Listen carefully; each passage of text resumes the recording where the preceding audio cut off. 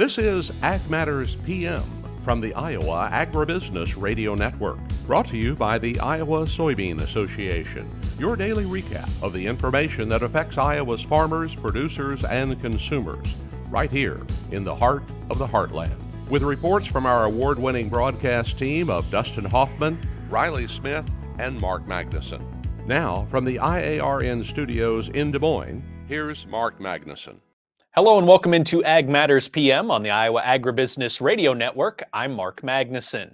Today is Wednesday, April 12th, 2023, and we're so glad you could join us for today's show.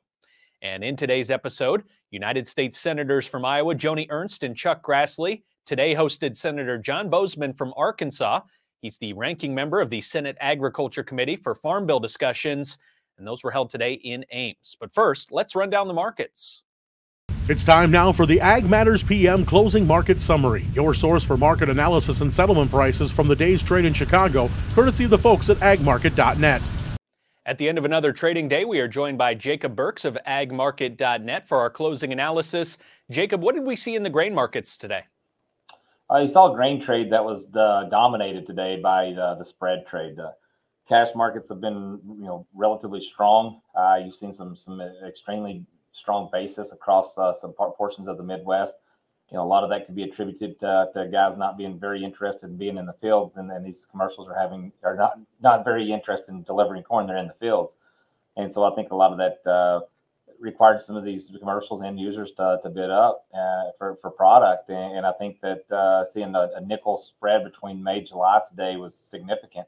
I think you're looking at the 6-7 cents between the May, July, and the soybeans as well. So it's dominated by that type of move. I would assume that you had some spread trade, some spec traders jumping in on that as well.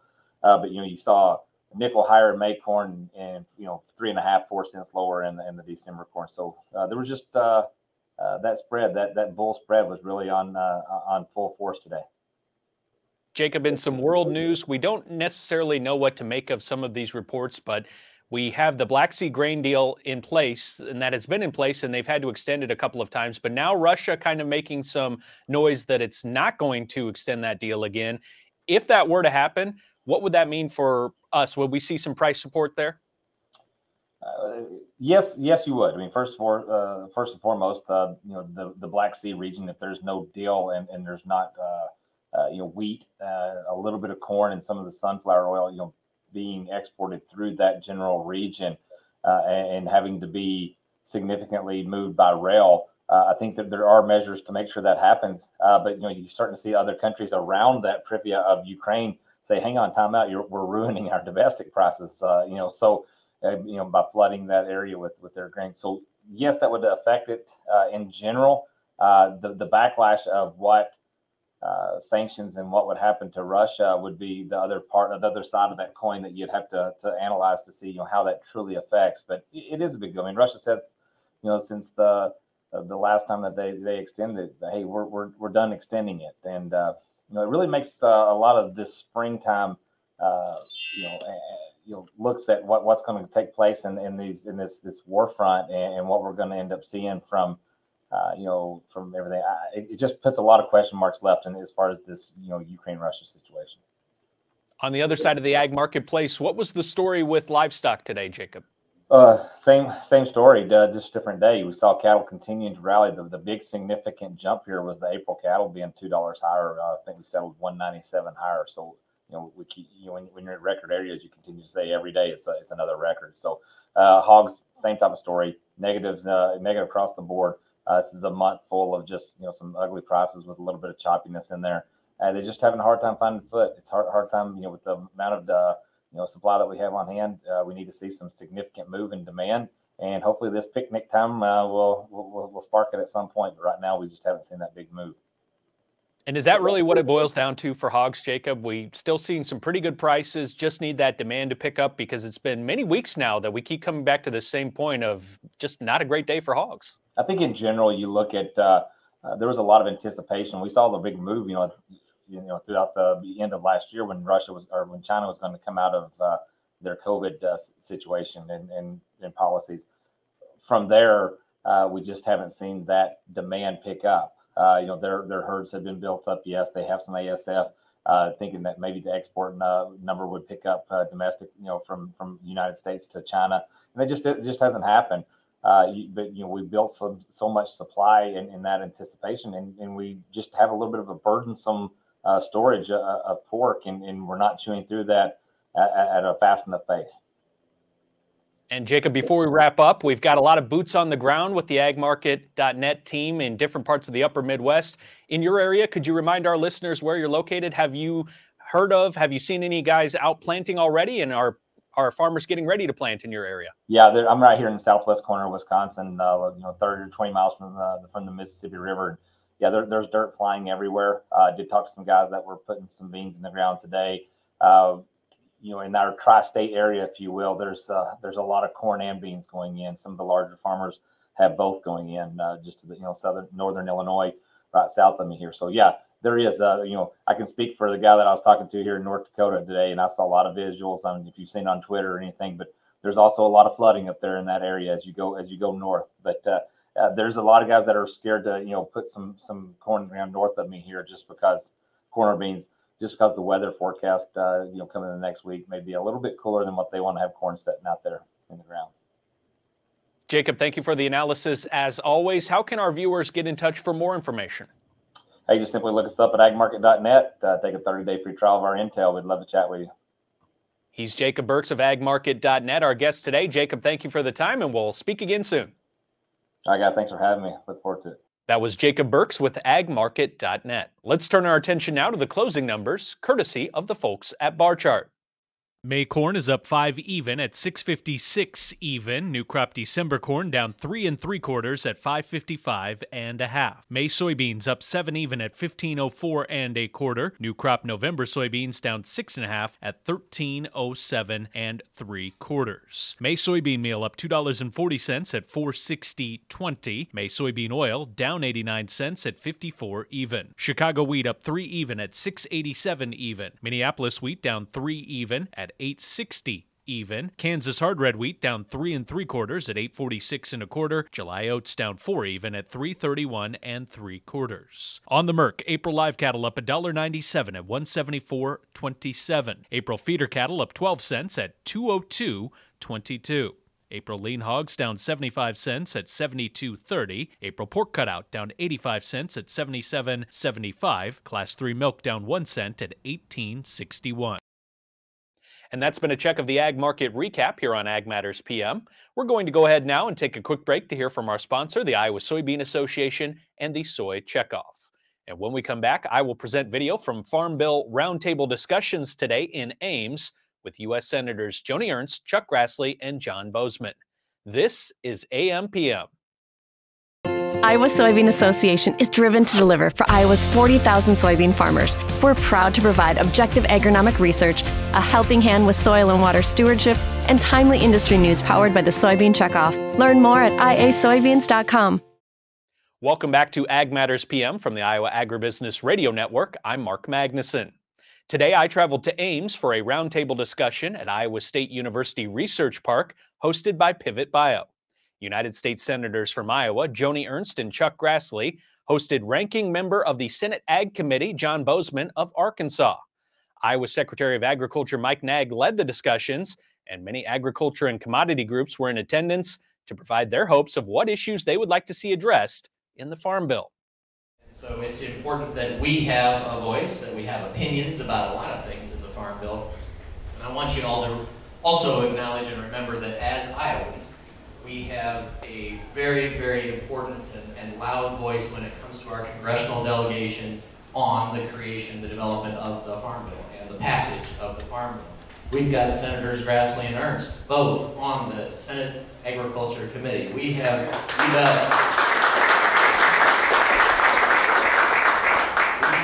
Representatives Feenstra and Nunn, both on the House Agriculture Committee. Ashley Hinson and Miller Meeks are going to do their part as well, certainly important roles. But that gives us a unique opportunity to make sure that we're having Iowa's voice heard. And today we're thrilled to be able to welcome Senator John Boozman from Arkansas to the state as well, the lead Republican on the U.S. Senate Agriculture Committee. Thank you for being here and for the time that you're going to spend, not just with this group today, but also you've got quite a schedule here over the next couple hours. When it comes to the farm safety net, what are the important priorities that senators should be looking at in this next farm bill? Yep, very good. Thanks, Secretary Nag. I appreciate all of you being here. Without it, I need to learn from past experience. This mic is loud. Everybody in the room, everybody in the state, in the country understands that the cost of living, inflation has just absolutely taken off. The challenge that presents to agriculture is it is disproportionately increased in the agriculture sector. So my personal situation is that the inflation rate, although calculated at 6-8%, when it comes to inputs and pricing for agriculture, the highest non-land cost to doing business within the state is fertilizer, and that segment alone over the last year and a half has increased 200 to 300% in cost. And what that translates to is this upcoming crop is going to be the most expensive crop that we have ever put in. My personal situation is that equates to about $800 an acre in inputs, and I've talked with members across the state. Some of them are over $1,000 an acre to put a corn crop in this year. It's absolutely astronomical. All that does is increase the risk. We're growing a commodity, and when that price correction happens, we all know it will happen. That's going to create a real situation for food security, national security moving forward. Title I is an important aspect to maintaining that security for our national standings moving forward. So with our current farm bill, the ARC and PLC programs, they've worked well. We want to see those continue, although we do want to increase those reference prices. It's been a long time since those reference prices have hit and paid, and with this increased cost of doing business, we need to make sure that those tools are appropriately funded and viable for production agriculture moving forward. And when it comes to the primary source for determining more accurate county yields in that conversation, using RMA as long as it's protected from FOIA. I think that's an important aspect.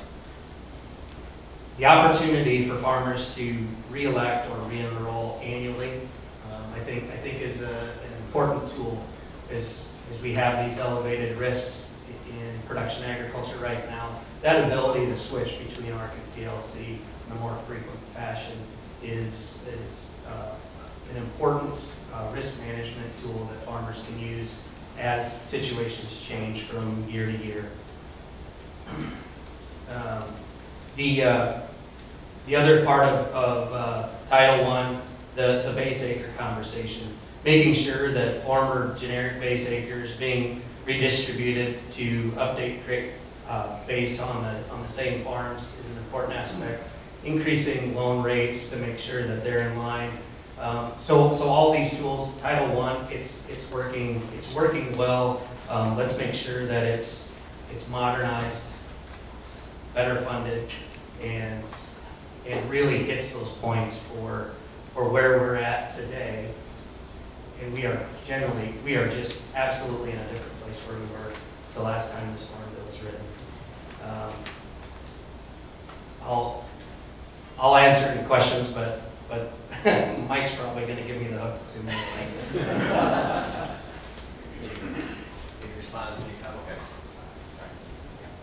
Thanks, Brent. Comments?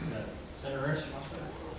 I just want to say thank you very much for Senator Boozman taking the time to visit us here in Iowa and do a deep dive throughout the day in a number of our different ag sectors. And we're just very excited to have you here and working with Senator Grassley on the second farm bill that I've been engaged in now in the United States Senate. And it's a great opportunity to really showcase Iowa through good policy in the farm bill. And we've done a number of roundtable activities across the state of Iowa, focusing on the different titles within the farm bill, and we're getting great feedback from Iowans on what they want to see included in the farm bill, as well as what they don't want to see included in the farm bill. And that's where we do have to be very cautious about some of the policy that's being promoted by this administration that would tie certain things like crop insurance to ESG requirements,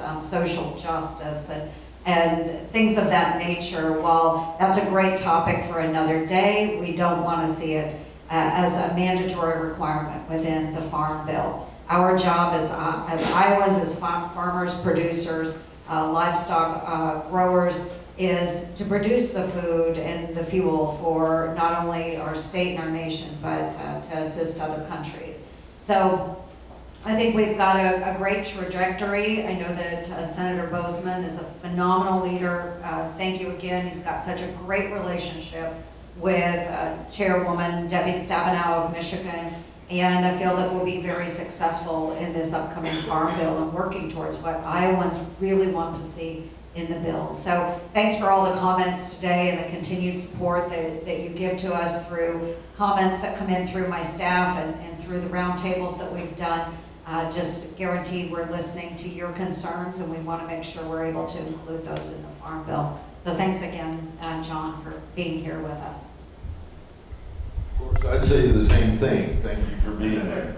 This will probably be my 8th farm bill that I've been involved in. And I thank you for taking your time to come out. Thanks to Bio. And always, when we talk about the farm bill, there's no issue in the Congress of the United States that's not much more bipartisan, very bipartisan. In fact, it wouldn't even get done if it wasn't bipartisan. And also a great cooperation between city legislators and farmers, between the food stamp part of the bill and the agriculture part of the bill. The 900-pound gorilla, when you talk to the 86,000 family farmers in Iowa, is always the safety net. And of course, crop insurance is at the top of that, maintaining that. But you can see from the discussion we've had here that there isn't just one title to the farm bill, that there's 8, 9, or I don't know how many, 9, 10 there is, and they're all significant and they've all been voiced. So we appreciate very much your coming to participate and listen to Iowans. After the roundtable discussion with various ag groups, Senators Ernst, Grassley, and Boozman then took questions from the media. Senator John Boozman was asked about whether the Farm Bill will be able to be passed on time. I'm optimistic. Farm bills, again, aren't about Democrats and Republicans. They're about regions of the country. They're about different commodities and things like that. So we're working really hard, Democrats and Republicans working together. I think that Congress realizes that for our farm community it's a difficult time. The input costs are so high. Commodity prices have gone up. They've come back down a little bit. And so as a result, as they make their plans going forward, they need this 5-year contract. They need to be able to know what they can count on as they plan, as they talk to their bankers, getting the loans and things. And then too, the lenders need also to assure us that we have a 5-year program that will actually take care of them, put the safety nets in place that are so very important as they go forward. Senator Chuck Grassley was asked what he would like to see prioritized with regards to trade and trade deals. Well, of course, the foreign marketing service appropriation has not been increased the way it should be to keep up, so we can promote our products overseas. That's one thing in the Farm Bill. The other thing unrelated to the Farm Bill is that this administration doesn't even like to use the word free trade. They don't like to negotiate a tariffs down, and they're worried about negotiating a lot of other things. So we really aren't getting any trade agreements in the first 2 years of this administration, And I don't quite frankly see that we're going to see any more free trade agreements in the next 2 years of this administration. And Mexico's a perfect example that we've been talking since December 2020 about GMO corn continuing to go to Mexico, and they've been talk. Are they going to push through the USMCA dispute resolution process? They better, and they better do that right now, because the 30 days of the interim beginning of that is over now, and they ought to get to it. But we got to have more negotiations on free trade, get these tariffs down, or we're not going to be able to export what we should export. Senator Boozman also responded to a question about the Farm Bill and what key issues constituents consistently mention that they would like to be addressed as part of the Farm Bill.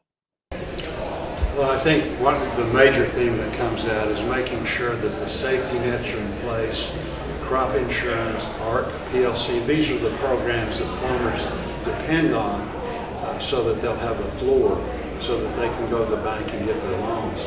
Also, conservation is really important, those titles. We hear a lot about the agriculture titles, making sure that we are in a position to prevent a pandemic from happening in the livestock, those kind of things. So those are the common themes, I think, that throughout the country, not only in Iowa. Senator Joni Ernst was asked about E15 sales and whether E15 should be available at the pump year-round. I would say that a lot of what we deal with when it comes to biofuels goes through the EPW committee, and Senator Grassley and I are very supportive of E15 year-round. And of course, we'd love to see the administration act on that, do it permanently, rather than us relying on emergency waivers every single year. There's nothing in the bill that would prohibit people from owning electric vehicles. That is a personal choice. I don't believe the federal government should be subsidizing electric vehicles, especially when so many of those components actually come from China that involve child and slave labor. That was United States Senators from Iowa, Joni Ernst and Chuck Grassley, along with Senator John Boozman from Arkansas. Let's turn our attention now to the ag weather outlook. Well, a sunny and warm day today here in the state of Iowa. In fact, it is sunny and windy almost across the state, and there are some warnings, some of those red flag warnings for fires in localized areas based on the sunny and windy conditions. Tonight, clear and breezy, not as cold as it has been during the overnight hours in recent weeks, feeling pretty pleasant during the evening hours tonight. And tomorrow, temps will remain high. Sunny and windy conditions will persist. Let's turn our attention now to the National Weather Service and what's in store for the next 24 hours. As you can see from the National Weather Service, sunny and windy today around the state of Iowa, a red flag warning for most of the state with the potential for fires with the warm and windy conditions. High temperatures today expected in the 82 to 86 range. Tonight, clear and breezy, low temperatures not that cool with lows in the 53 to 58 range. Tomorrow, sunny and windy once again. Temperatures will remain high with high temperatures 80 to 84. Turning now to our affiliate weather map and looking at tomorrow's forecast. Cherokee, 83, sunny and breezy for tomorrow. Shenandoah, sunny and breezy with an expected high of 84. Des Moines, sunny and breezy, 82 the high. Albia, sunny and breezy with a high around 80. Waterloo, also sunny and windy with a high around 80 degrees. And Clinton, sunny and breezy, a high tomorrow around 83. For a more detailed forecast in your part of the state, make sure and check with your local Iowa Agribusiness Radio Network affiliate. And that's been a check of the Ag Weather Outlook. That also brings us to the end of this episode of Ag Matters PM. You can find all of our content on our website at iowaagnet.com. You can also follow us on Facebook, Twitter, TikTok, and LinkedIn. And you can find our video content and previous episodes of AMPM on our YouTube channel. Don't forget our free twice-daily market podcast on Apple, Amazon, Google, Spotify, and Podbean. From the IARN studios in Des Moines, I'm Mark Magnuson. On behalf of Riley Smith and Dustin Huffman, we thank you for watching. This has been Ag Matters PM.